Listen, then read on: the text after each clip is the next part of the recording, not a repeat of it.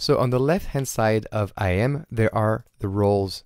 And roles are used to grant permissions to entities that you trust, and some of these are AWS services within your account. So let's go ahead and create a role. So we're going to create a role right here, and this will be a role for an AWS service, but you can see you have other options that are out of scope right now. So this EC2 service can be a lot of things. As you can see, all these services in this UI can use roles. So you can create a role for pretty much everything.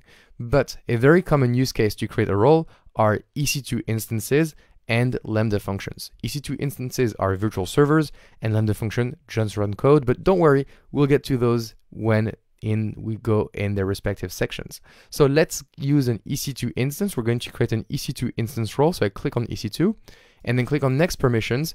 And here we're able to say, what is our EC2 instance going to be able to do?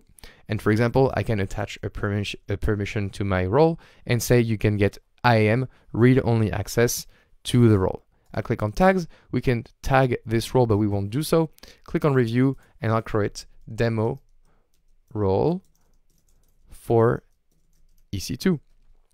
And that's it. I will go ahead and create the role. Now we won't be using this role just right now, but as you can see, the role is created under the role section. And if I click on this role, I can see it has the IAM read-only access permission. We'll get back to this role when we go into the EC2 section, which is the next section. I hope you like this lecture, and I will see you in the next lecture.